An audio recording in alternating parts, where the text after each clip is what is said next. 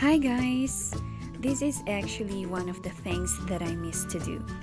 Chocolate making with nuts on it. And I will be making peanut coated with matcha chocolate today. Let's go! So the first thing that we're going to do is we are going to roast 500 grams of peanut in a low fire for 1 hour and 30 minutes until the peanut turns into light brown. Peanut is actually one of my favorite. Any kind of nuts, I love them all.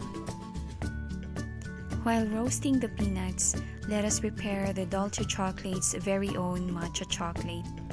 We are going to cut the chocolate into cubes because it's easier for the chocolate to melt.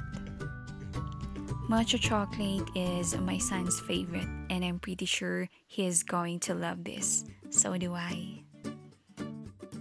I can't wait to taste this, guys.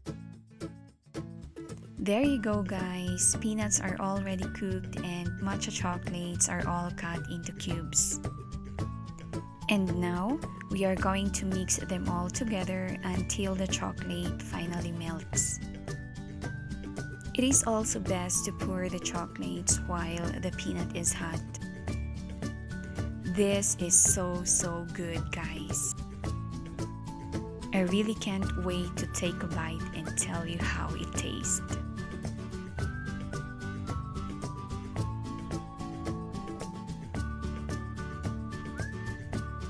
Okay, the peanut and the matcha are perfectly mixed together, so we are going to let it cool for 30 minutes and then we are going to mix it again.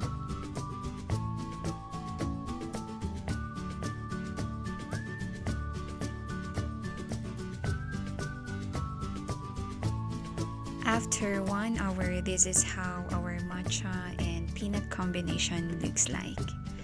So good, guys.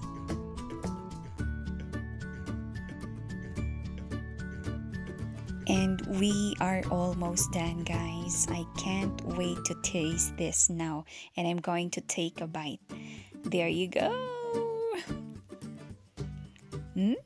So good. I really like it.